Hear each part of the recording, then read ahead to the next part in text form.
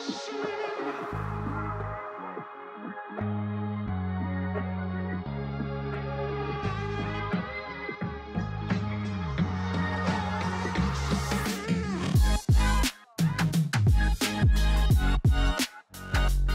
up, everybody? Thank you for tuning in to another video. Today we have another EDC wallet review. I have in my hands here the Ekster Parliament wallet, their most recent variation of their headline wallet. This was sent to me by them actually to do a little bit of a review, so I will let everybody know that. But I've been using this for the last couple weeks. And I was actually really interested in using this wallet because, as everybody knows, I'm a huge fan of Secrid, and they kind of kicked off the idea of this mechanism that shoots cards out in a staggered fashion. And in that time, there's countless other brands, whether it's Polaris or Volkit, that all kind of have their own spin-off of that mechanism. And Ekster, I guess by my reading, they're the most popular wallet brand or company in the world as of right now, possibly. But that's what they say. For the price point, you know, it's not a cheap wallet, so I really was interested in seeing the quality and how this held up. So without wasting too much more time, we'll hop right into it. We'll look at the card carrying capacity, cache, just kind of the overall quality in my experience of the wallet and see how it held up. Let's get to it. So first things first is the quality of this mechanism here. Now, if you're buying a wallet like this, I think for the most part, everybody's buying it for that kind of technology here, the idea of a spring load or a staggering and shooting of cards out. For me, Secrid is the originator of this, and over time, obviously, there's a lot of other brands, Ekster being one of them, that has either innovated or imitated this mechanism. For me, I was really interested to see how this would feel, and it's difficult, you know, because you need some time to see how this is going to perform and if it holds up quality-wise. But, you know, you have using things like the Volkit wallet where, to be quite honest, it feels quite cheap and flimsy at the bottom versus the Secrid. I was really impressed with the Ekster wallet. Though it's plastic, you know, every one of these wallets has plastic in its components. It doesn't sound cheap, doesn't feel cheap.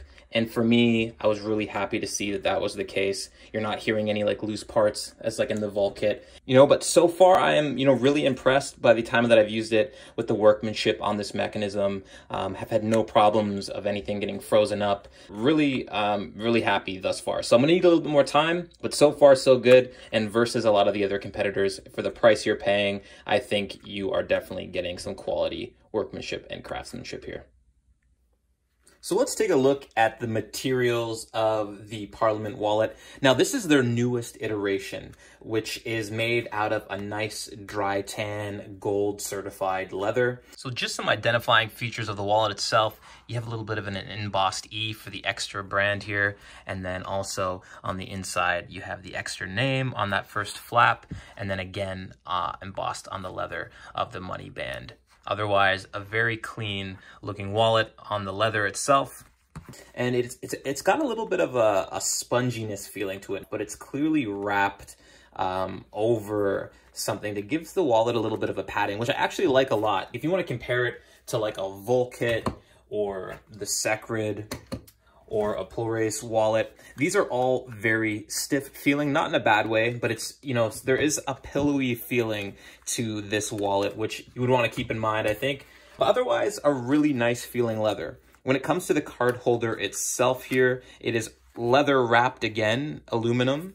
And this is, I think, the 3.0 or the third iteration of this wallet with a more sturdy, improved card holder, which is great because if you do put this in your pocket, you know, these things do tend to collapse under a lot of weight. Not that you'd want to put the pressure on this, but this is a new and improved aluminum, nice leather wrapped, which gives it a little bit of a different feel in comparison to the competitors, which are just strictly metal or aluminum. Other than that, we have a little bit of a money band here where you'll put some bills under, multiple slots again for extra cards here, or your tracker, which I did not get with this wallet, but these wallets do come with a GPS tracker, but I think most people keep that in the back. Otherwise, multiple compartments, and again, your little card holder, but that's what you're working with the Parliament wallet.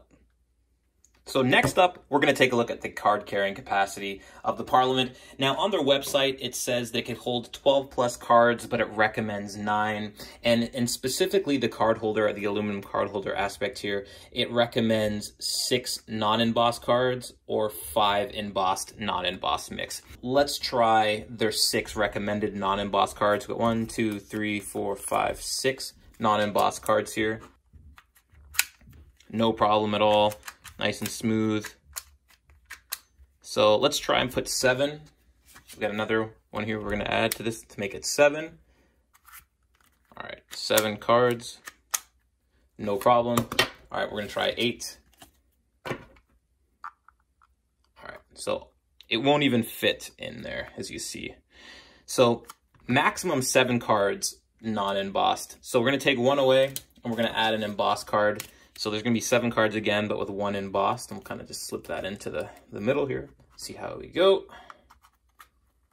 And that one not fitting either. So we'll have to take 1 away. So right now we have 6 cards here. 1, 2, 3, 4, 5, 6 with 1 embossed card. So mixed use, you're probably going to get 5 to 6. And in total, you're going to get 7 non-embossed. So actually a little bit better than the website claims. So a definite positive and improvement. And in the compartments, it says 12 cards. So we have 3 slots here. Again, like I said, depending if you got the GPS tracker, which most likely you're going to keep at the back, that's going to take up one of those slots. So we'll try with 3 in each slot. 3. No problem. Take 3 again. That is 6. And as you can see, if you pack that too tight, the wallet is not going to close. So we're going to take some out. We don't want that. And it's tough to get out. So definitely too many. 3 and 3 is too many. We'll take out 1 each. So we'll have 4.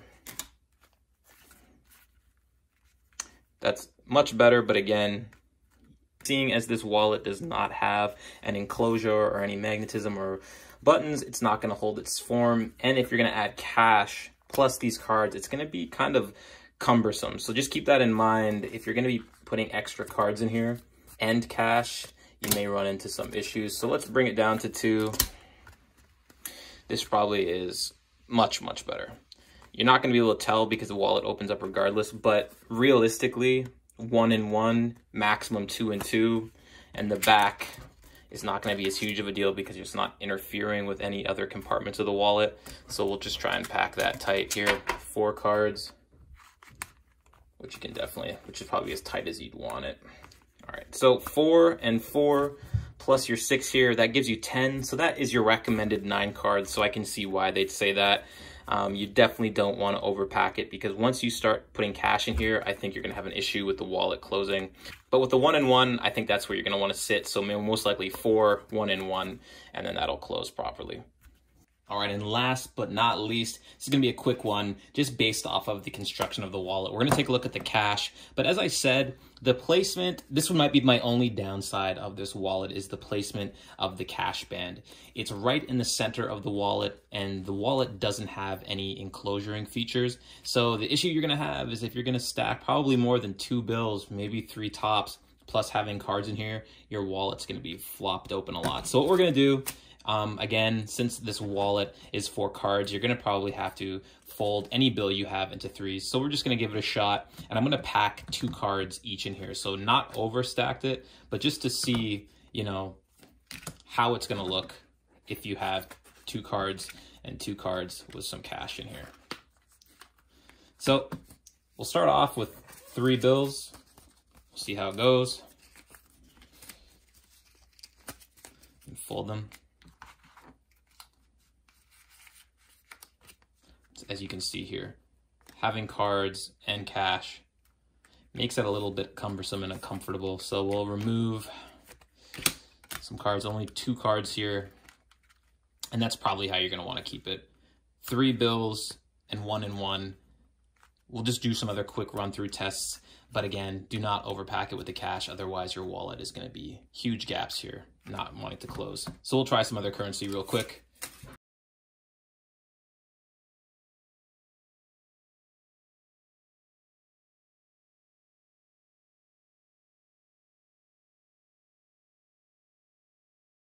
All right, so again, probably limit yourself to a few bills tops if you're gonna put cards in here.